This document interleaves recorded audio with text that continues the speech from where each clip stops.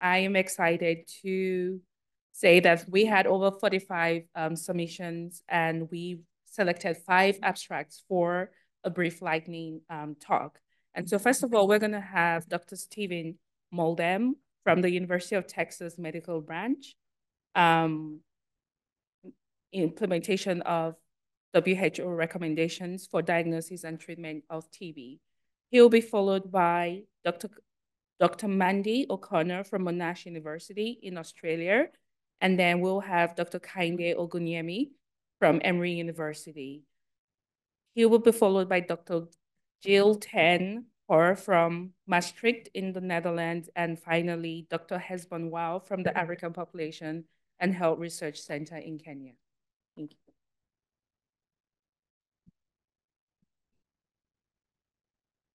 Thank you, Elizabeth, for that introduction. I'm going to go ahead and get started.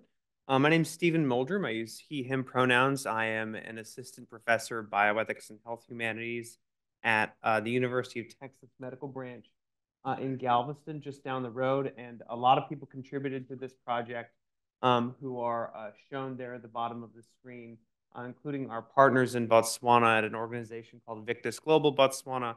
And this is also involving partnership with the Ministry of Health and other partners at Research Center Borstal, Leibniz Lung Center, which is a supranational TB lab in the EU that does capacitation work in Southern Africa, and the University of California, Irvine.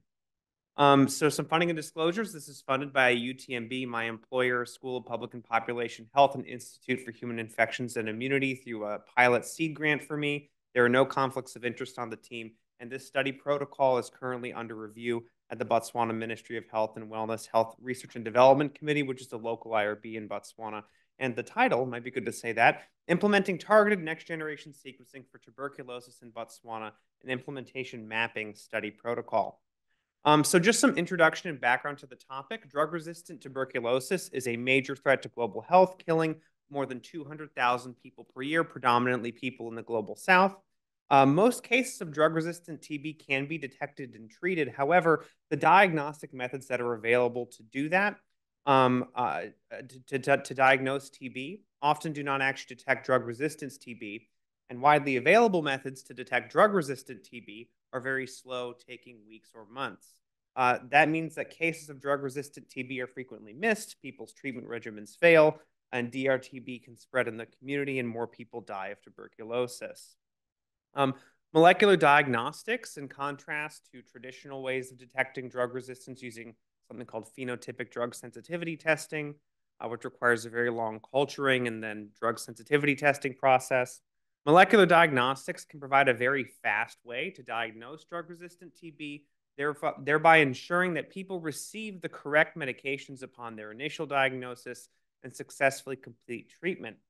So because of the promise of molecular diagnostics to address this problem, the WHO in July 2023 recommended targeted next-generation sequencing, which is the intervention of the technology that we are doing an implementation study of for the diagnosis and treatment of tuberculosis in all settings with capacity, including low and middle income countries. And in last month, I think, maybe it was March, they actually added these to the TB guidelines. Targeted next generation sequencing for tuberculosis is a major development in TB policy and encourages countries to use targeted next generation sequencing to rapidly identify and initiate appropriate treatment for drug-resistant tuberculosis. The issue with implementing this technology is it's a genetic sequencing technology. Targeted next generation sequencing technologies and infrastructures are expensive, complex, and difficult to implement, and there are as of yet no generalizable implementation strategies for LMICs.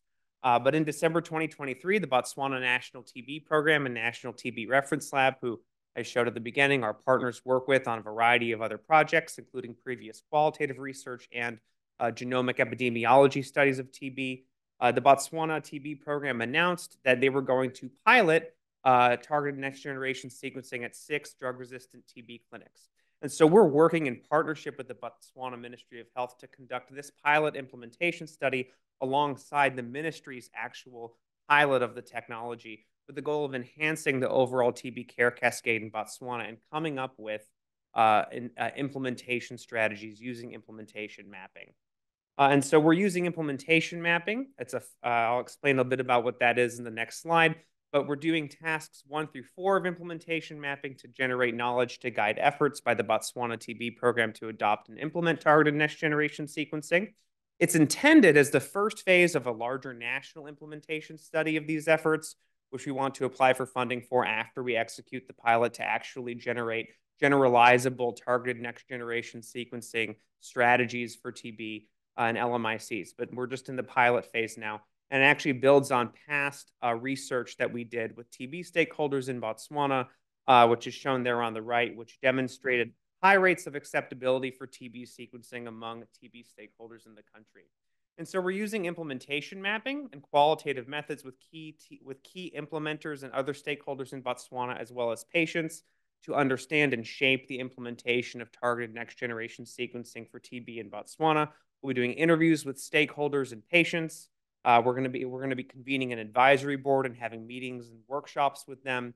We're going to be doing observation at key implementation sites. I'm a qualitative researcher and an ethnographer at the clinics, but also at the labs. And then we're going to do focus groups with key stakeholders. And we're going to be using a variety of other implementation theories and frameworks that I don't have the time to get into today, but there they are. You've heard a lot about most of them today. So to accomplish task 1, we're going to conduct a needs and assets assessment to identify program implementers and adopters, which is task 1 of implementation mapping. And we're actually in progress here using data from our previous study, which dealt at the policy level stakeholders, less the facility level people. We're actually in the process of mapping the TB care cascade in Botswana to see where targeted next generation sequencing could fit in, to create our study instruments and identify likely barriers and facilitators to be explored in our needs assessment once we're actually able to start it. So right now we're doing this cascade mapping exercise, fitting barriers and facilitators in with CFR, and also coming up with study instruments that will help us identify likely implementation outcomes that we should be focusing on. Task 2, which is in the planning stage, we're going to conduct interviews with TB stakeholders in Botswana and engage our advisory board to identify the precise performance objectives for key adopters and implementers. Task 2 of implementation mapping. And we're going to use the Proctor framework to identify key implementation outcomes that will determine what a successful rollout of this technology would look like in Botswana. We're doing that right now. We're in the planning stages for that. We're thinking that our likely outcomes are going to be around acceptability, feasibility, fidelity, and sustainability, with sustainability being really key because this is a very complex and costly technology to implement, and the ministry cares a lot about costs.